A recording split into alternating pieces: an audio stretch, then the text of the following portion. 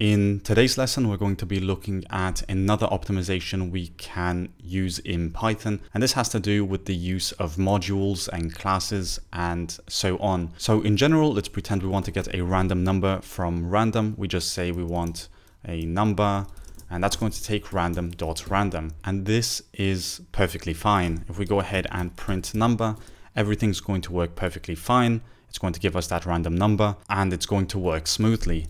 But let's pretend we want to have 1,000 random numbers. So for I in range 1,000, we're going to go ahead and create 1,000 random numbers. And let's not print that because that will be silly. But if we run that, it's going to generate 1,000 numbers, and it's going to finish with the exit code of 0, which means we've completed the program successfully. But there's a major issue we have here. And this is the concept of dot notation. So the concept I want to go over here is why we should avoid this dot notation and how we can avoid it in certain scenarios. So for this example, I went ahead and created a script that can demonstrate why we should avoid dot notation, especially in for loops if we can. Now, this is not to say you should avoid it everywhere. Just if you want to optimize your code, it's very important we avoid using dot notation. So I went ahead and created two tests. The first test uses dot notation to access the random method, and test number 2 creates a reference to the random method so that we can just call it. Now, if we go ahead and run these tests, one is going to perform on the dot notation and one's going to perform on the regular calling method. And when we get the results, you'll notice that reference is a lot faster than using dot notation. And the reason is that every time we use the dot notation, it calls a method under the hood which searches for that function. So it has to search for this each time it's looping, while when we have a direct reference, it doesn't have to search for it more than once. It just calls it because we have the reference to it.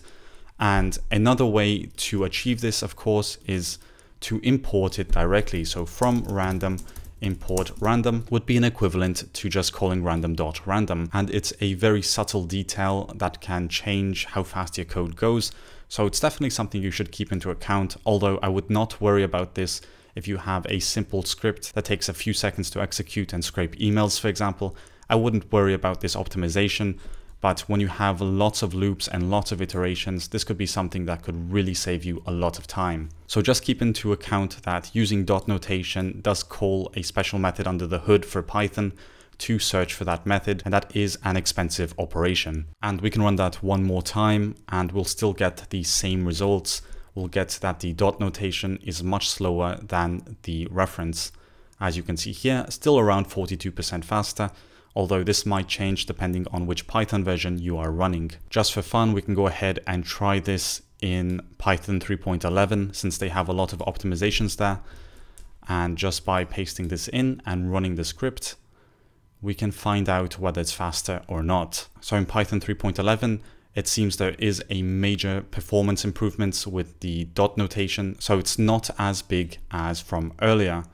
And we can try running that one more time, and we still get around 15% faster. So it really depends also on the Python version you are using. Python 3.11 is a lot faster in general, so it's not going to be as big of an improvement, but for the earlier versions, it's definitely a major optimization.